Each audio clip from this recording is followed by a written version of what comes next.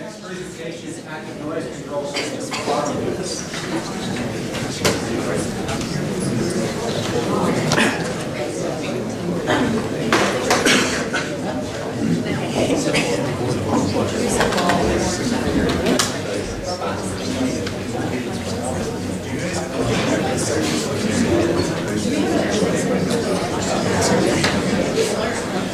We have no source, so we have no. Well, apparently we're the only group that actually read Good afternoon, everyone. My name is Weston Nye, and my group mates are TJ Gomes, Marcos Zamora, and Wolfgang Garzon. Our project is active noise control system in an automobile. The goal of our project is to noticeably attenuate audible road noise in the cabin of an automobile using active noise control systems. Current sound dampening techniques used in automobiles right now are passive in nature, which means they work by putting barriers in the car to block sound. But this is only economical for high frequencies, whereas our solution specifically targets low frequencies. As you can see behind me, our system will consist of an input mic, an error mic, an output speaker, and a DSP board. And we don't intend our system to be retrofitted into existing vehicles, but rather to be installed by the manufacturers on the assembly line. At the core of our project, we chose to use the LMS, or least mean square algorithm, because it is computationally simple and relatively easy to understand. So first, we simulated LMS in MATLAB under ideal conditions using recorded road noise, and we achieved good results. So our next task was to attempt to emulate these results using real-time sound. To do this, we used the TI C6000 series DSK board and code composer software to code it. To gain familiarity with the board, we, instead of coding an LMS, we decided to go for a simple low-pass filter because we'll be using one in our final design anyways. And we successfully created one, and we'll have a demo outside later in the closure session. Some of the challenges we faced this semester were understanding the LMS and how it works, and gain familiarity with the DSK board and how to code it. Our senior design 2 goals are to complete the LMS real-time coding, make a 3-dimensional physical model, and do testing in the drive vehicle available for research. Are there any questions? Yeah, what's the single most difficult aspect of computing the LMS? What is it sensitive to? What was the last one again?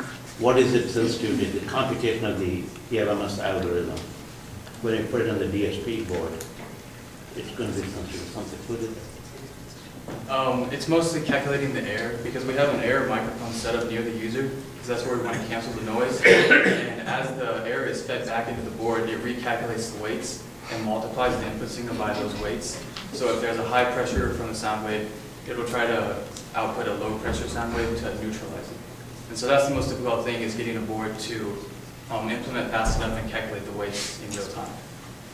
Have we done any of those simulations, or did you do it with the MATLAB, or did you do it at the DSK board? We did it in MATLAB. It wasn't in real time, but we wrote the code for the LMS. We're beginning to do it in real time, but right now all we have is a low-pass filter with the DSK. When you did the LMS, did it converge fairly fast, or was Yeah. We can adjust the convergence by setting a convergence factor. So if it goes faster, we can set it to do that.